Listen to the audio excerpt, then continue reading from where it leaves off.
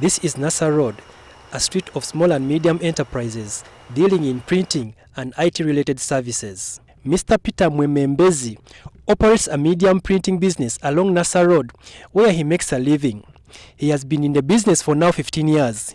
Just like others, his business is one of those medium enterprises directly affected by the budgetary cuts as government moves to reduce expenditure.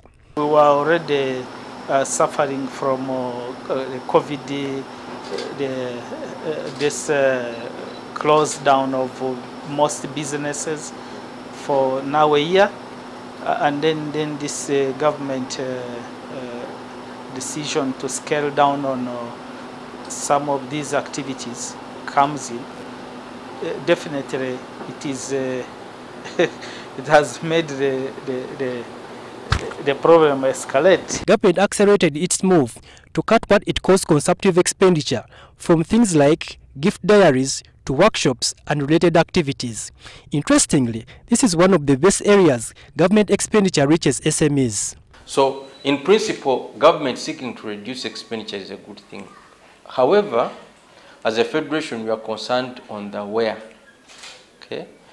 We believe that government should have started by re-examining the cost of public expenditure.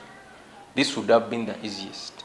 If you say we cut printing, yet printers are suffering and need to be resuscitated at this time, it may not be the best move.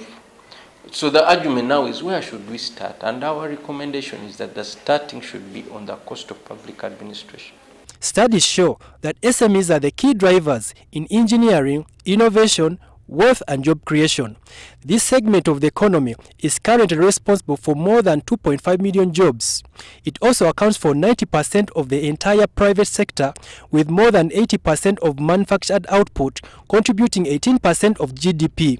We need to reprioritize what we are budgeting. We need to reprioritize and look at what is it that we should be spending our money on that is going to make change happen, especially in the livelihoods of our people, but also ensuring that our businesses survive and grow, because it's these businesses that will provide employment, that will provide a future for this country by broadening the tax base. Much as we have been depending on government for business, and maybe NGOs, it is also true that a lot of printed stationery is imported. It comes from abroad. So that's why, actually, as BUBU, not as BUBU, but as the Printers Association, we are advocating for some of these materials be printed from here. We have the capacity. Some SMEs are going to survive, others are not going to survive, definitely.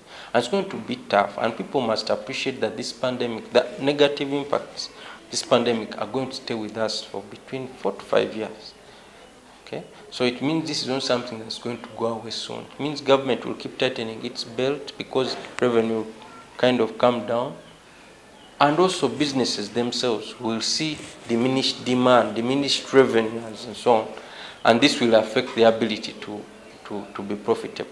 So I think businesses need to be helped to become resilient in the face of COVID-19. Figures obtained from the Ministry of Finance show that consumptive expenditure budget has been cut down to 319.5 billion shillings with expected saving of 351.6 billion shillings. Richard Luyombya, NTV Business.